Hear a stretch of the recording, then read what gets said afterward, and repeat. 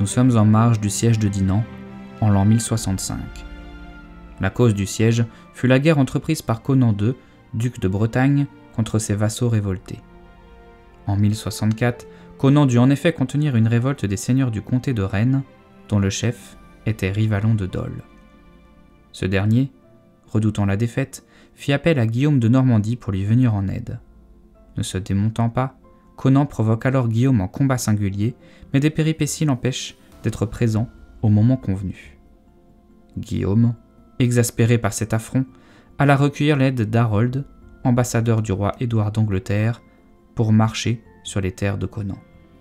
Conan, devant cette formidable force, fuit, passant de Dole à Rennes, puis de Rennes à Dinan, où il porte secours à Olivier de Dinan, son vassal, et s'enferme avec lui dans son château. Pendant le siège, les troupes de Guillaume et de Harold ne restent pas les bras croisés. Tant qu'à occuper un territoire, autant mener pillage et rapporter de quoi payer cette coûteuse expédition. Et même plus, s'il le faut. Un groupe de cavaliers et de guerriers normands et saxons, alors alliés, compte mettre à sac la petite ville de Saint Lunaire, dotée alors d'une église romane, accueillant probablement quelques richesses intéressantes. Mais les troupes de Morvan, vicomte du Léon, sont stationnées non loin de là, attendant un signal de Conan pour venir lui porter secours. Il n'est pas dit que des Normands pillent les terres du seigneur de Bretagne sans châtiment. Les Bretons de Morvan s'approchent alors du village de Saint Lunaire pour aller à la rencontre de leurs adversaires.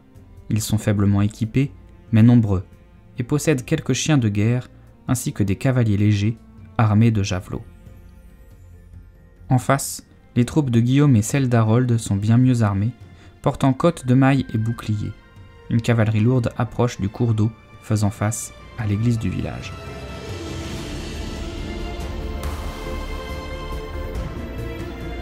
Les cavaliers bretons pressent alors le pas, empruntant le chemin qui traverse la ville pour gagner en vitesse. À leur suite, les fantassins aussi se dépêchent de prendre position. Les troupes saxonnes et normandes sont ralenties par le cours d'eau qu'elles finissent enfin par traverser pour se rapprocher du village de Saint Lunaire. Galvanisés par l'odeur du sang à venir et des richesses promises, les guerriers n'ont qu'un objectif, atteindre l'église pour la piller.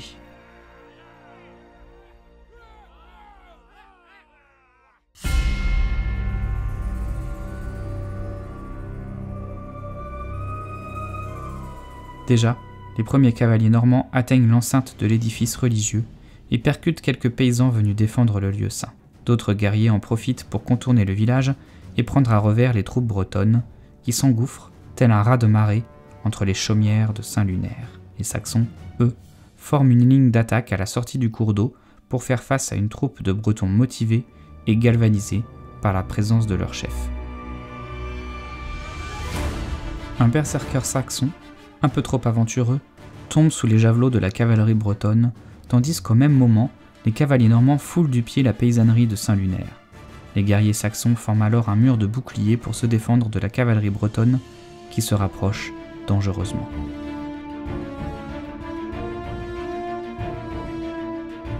Les guerriers normands entrent dans la ville, mais sont rapidement arrêtés dans leur élan par toute la paysannerie de Saint Lunaire qui vient à leur rencontre.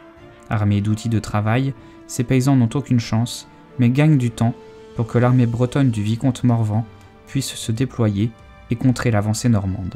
D'ailleurs, les Bretons longent déjà l'église et se répandent dans tout le village en se rapprochant de leurs adversaires. Ils sont déterminés à ne pas laisser tomber l'église aux mains des Normands. Ces derniers, sur d'eux, s'engouffrent pourtant au cœur de la mêlée.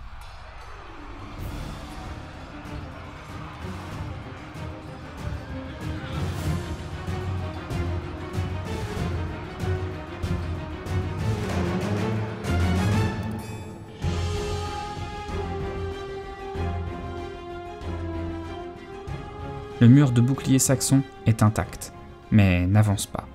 La peur des cavaliers bretons fait son effet. Ces derniers, très mobiles, en profitent pour contourner l'adversaire et le prendre à revers. Dans Saint Lunaire, le sacrifice des paysans fonctionne. Les cavaliers sont stoppés à l'entrée de la ville, tandis que les fantassins sont aux prises avec les premiers guerriers bretons de Morvan. L'objectif d'atteindre l'église s'éloigne pour les Normands.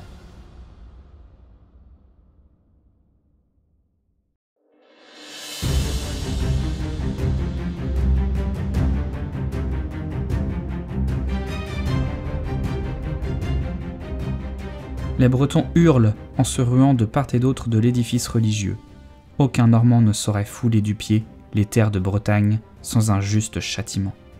Les guerriers, armés de lances, d'arcs et de frondes, traversent les basses-cours dans la cacophonie des animaux qui s'enfuient sur leur passage. Les aboiements des chiens de guerre troublent la quiétude du lieu, d'habitude si silencieux.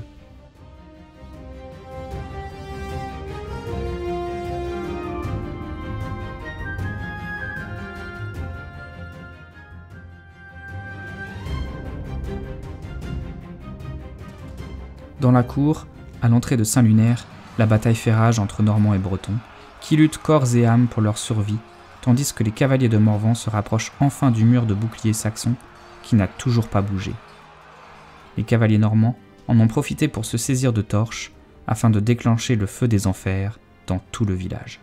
Les archers saxons décochent leurs flèches depuis leurs abris et font tomber un maître chien dont les animaux, paniqués, ne tarderont pas à attaquer le premier individu venu. Côté saxon, un guerrier solitaire défait quelques paysans sous le regard résolu des cavaliers bretons. Au cœur du village, les Bretons perdent beaucoup d'hommes, tandis que les Normands font flamber les chaumières, et un de leurs hommes avec.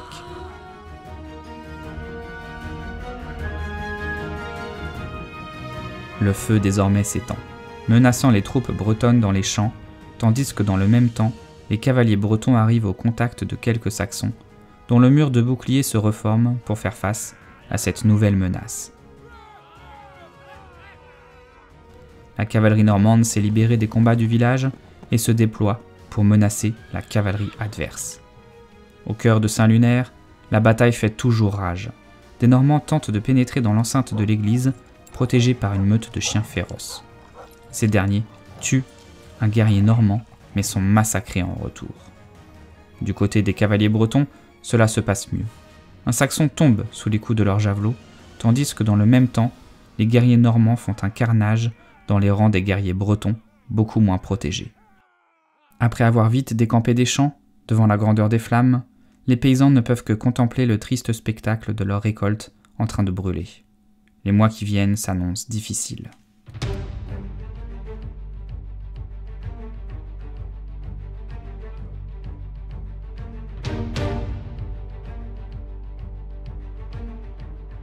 Doucement, les hurlements se font de moins en moins nombreux.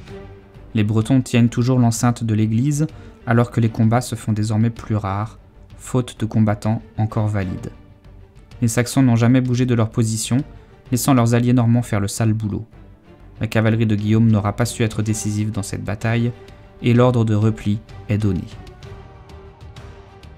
Les Bretons sortent des maisons, envahissent la place et se ruent sur les derniers attaquants.